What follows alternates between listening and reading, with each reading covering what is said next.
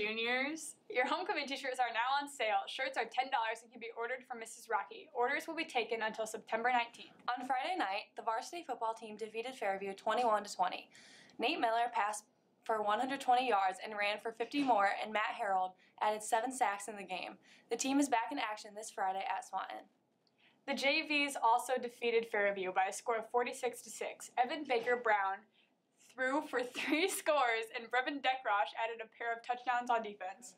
So long, Bryan City Schools!